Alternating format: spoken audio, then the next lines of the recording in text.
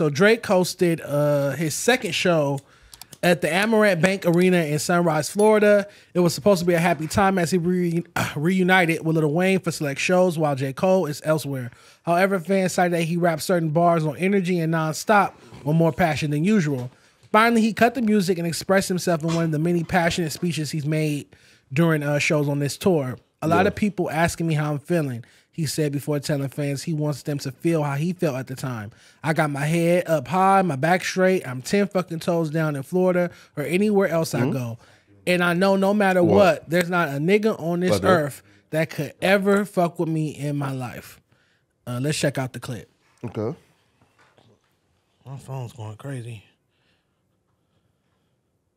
Ask me how I'm feeling. At the bike. I'm gonna let you know how I'm feeling. And listen, the way I'm feeling is the same way I want you to walk out of here feeling about your fucking self. Cause you know how I'm feeling? I got my fucking head up high, my back straight. I'm 10 fucking toes down in Florida or anywhere else I go. And I know that no matter what, it's not a nigga on this earth that can ever fuck with me in my life. And that's how I want you to walk out of here tonight.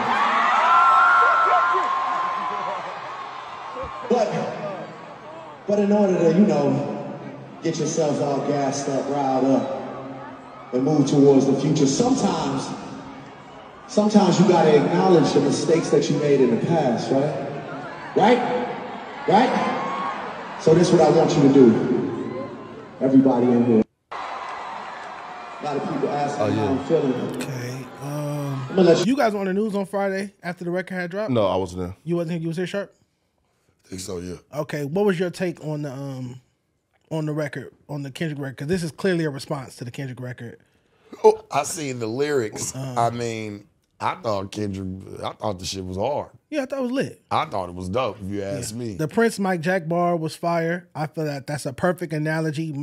Drake is Michael Jackson, the king of pop, and then Kendrick is Prince, the ultimate musician. That's a bad comparison, though. That's a great analogy. And he's not the ultimate musician. He don't make his beats. He don't produce. He's just a rap nigga he's who the put pen to ultimate bars. lyricist. So let's say because they were R&B or pop stars, so they had But Drake musicianship. is a better lyricist than Kendrick. Drake is not a better lyricist than Kendrick. If you heard 30 for 30 and Western Road Flows? That's your opinion. I feel Western Road Flows is one of my favorite Drake records. If Yeah, you put, and I like Drake's music better, Of course. the same way I like Michael Jackson's music better. Okay. But in terms of talent, Prince was more talented, and in terms of rapping, Kendrick can rap better. If you put Kendrick and Drake in this very room and cut on a beat and say rap, who's gonna have the better 16? Drake. I'm gonna say Kendrick. So What say who's you more guys? talented, though? What say you guys? So, okay, wait, who's more talented? I just overall. said I think Kendrick Lamar is more talented. I think As a Drake. lyricist, I think Drake right. makes better music. Just the same way I think Michael Jackson made better music, but Prince was way more talented. Drake than Michael raps, Jackson. sing, writes. Drake raps, sings, write, and produces and make beats. So, like, who's the real true artist? Right? It's Drake. Right? You feel me? Right? So you got Drake as you saying Drake is Prince. Drake is Prince and MJ, and that's why he's great, right? No.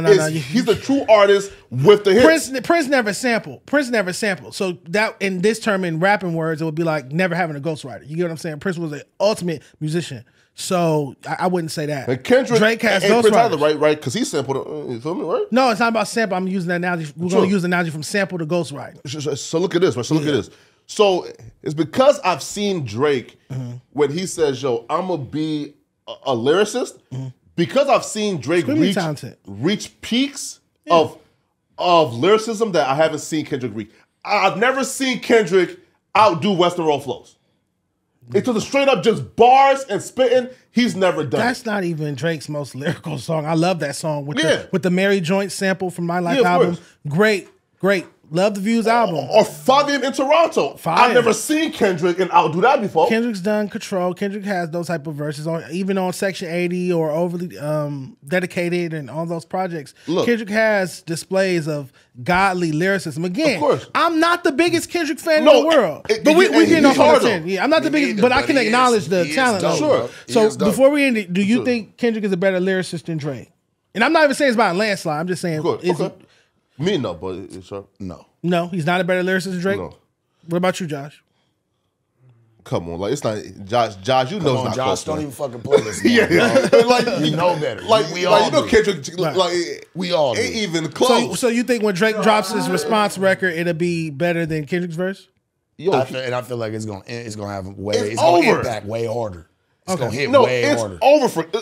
It's over for Kendrick Lamar. Understand people like You be on Drake. understand this, right? Sack, bro. No, it's beyond Drake. You diss J. Cole as well, meaning this, right?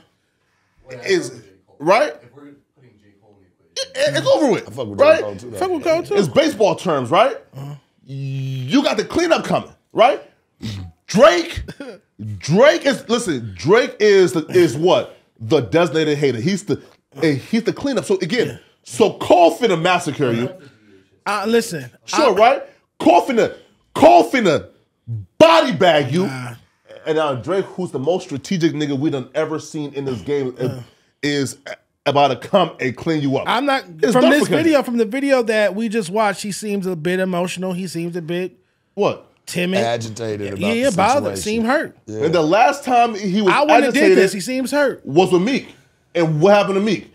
From 200,000 copies first week at the Kendrick- peak of the game, Kendrick you a ain't- top 5 rapper, and you got Kendrick it. ain't no Meek, and I'm not. And he what body I'm not- comment. What I'm not going to do is this. Yeah, what's up? I'm not going to let you sit up here and say LA rap is over. No. Let me no. finish. Okay. A couple months ago, Sure. and say LA rap is over, and then now you're in here talking about Kendrick Lamar like he's just some nobody ass nigga. Oh, no.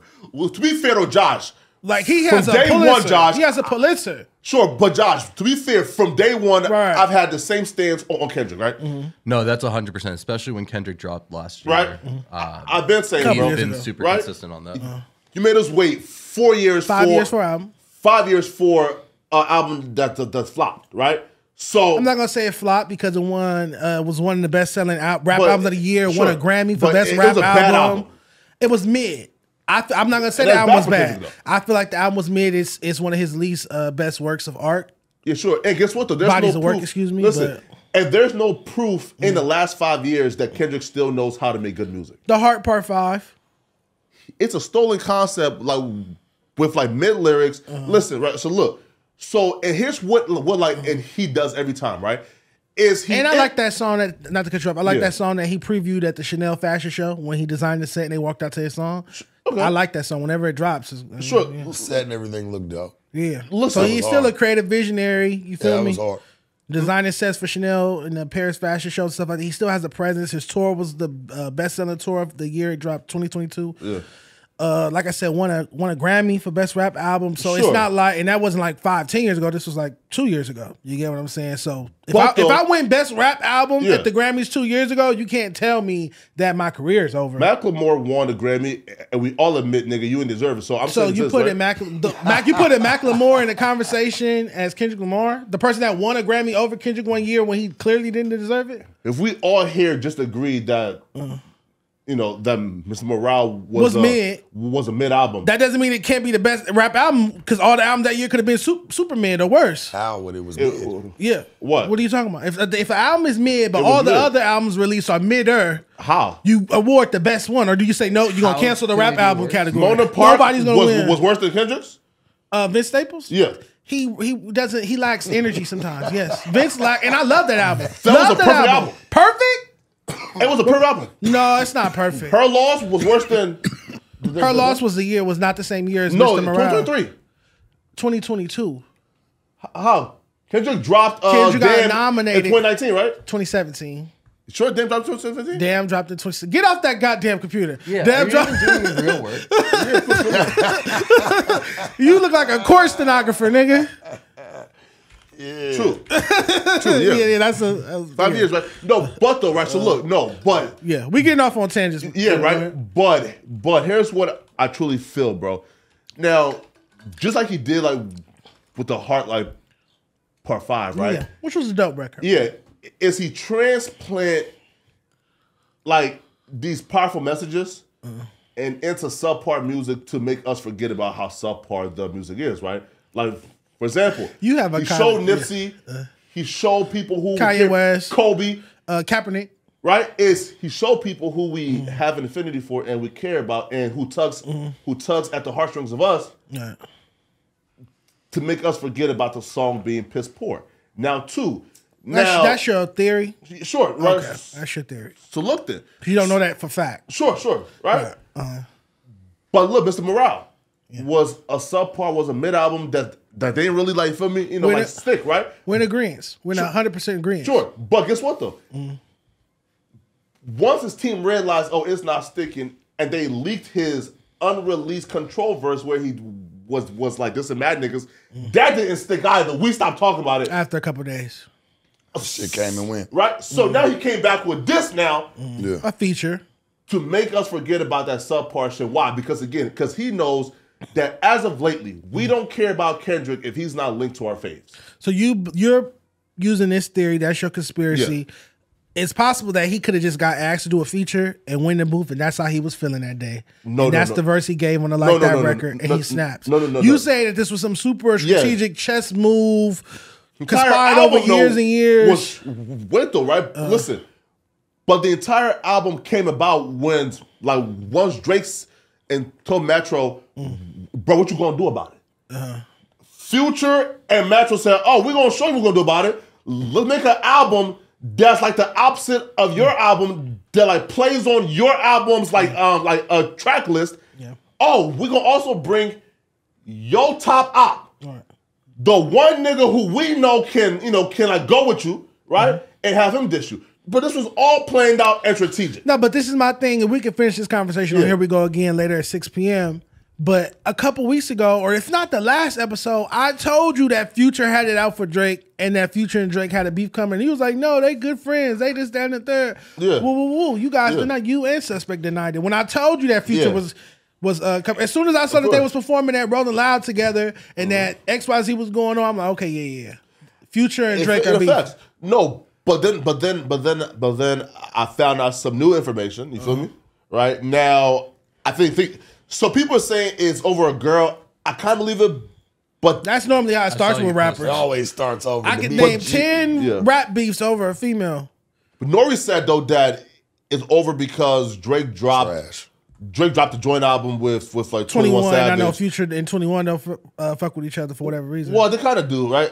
Right? Or right? It seems to be some type of beef there, right? Feel me? Yeah. Where there's smoke, there's fire. Yeah. And Future felt like slighted. Right. Right? So,